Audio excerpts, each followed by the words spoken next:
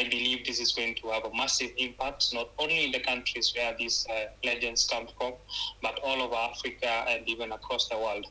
For example, Nigeria has produced so many adorable footballers, and you hear about the figures that our brother is putting here, which are massive from the different counties. So I would love to see more of these people who we love from all over Africa, who we have always been talking about, because football is something that brings together all the people. It's something that does not have a boundary.